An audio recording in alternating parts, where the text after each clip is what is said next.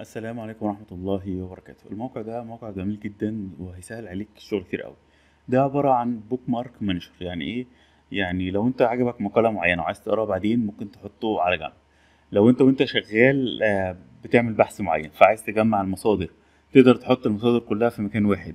لو انت مهتم مثلا بموقع الذكاء الاصطناعي ممكن تحط كل مواقع الذكاء الاصطناعي في مكان واحد. فالموقع ده جميل، زي ما انت شايف سهل ومنظم، وتقدر تشوف مثلا صورة مصغرة، وتقدر تحمل الابليكيشن بحيث لو انت بتصفح من على الموبايل تقدر تحط الكتب، افضل الكتب اللي انت قرأتها او ناوي ان انت تقرأها.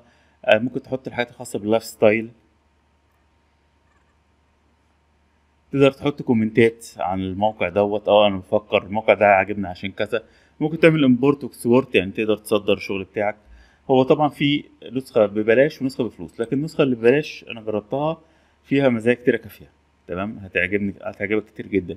unlimited bookmark، unlimited collection، unlimited highlight. تمام، بتعمل انتجريشن مع 2600 تولز. يعني تقدر تقول له مثلا اول ما يحصل كذا اعمل كذا، يعني اول ما حد يرفع حاجه على اليوتيوب خد منها كوبي وحطها لي في الريندروب دوت اي او. فالنسخه اللي ببلاش اشتغل عليها. فهتلاقي هنا الحاجات اللي انا بحب ان انا اتابعها، بعض المقالات مثلا او بعض الفيديوهات، ببدا ان انا احطها هنا.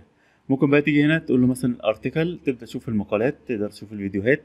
طيب خلينا مثلا عايزين نضيف حاجه، هاجي هنا اقول له اد. ممكن تحمل ملف او تديله مسار معين. تمام، يعني على سبيل المثال مثلا لو انا عاجبني اللينك دوت، تمام، هاجي هنا واقول له خد اللينك ده سيف.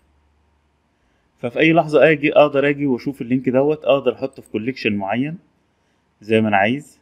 مثلا عايز تحط انسورت، عايز تحطه في كوليكشن.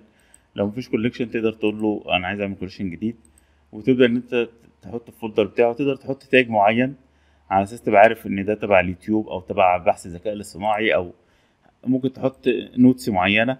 فتقدر ان انت بعد كده لو عايز ترجع لأي حاجة ترجع لها بسهولة.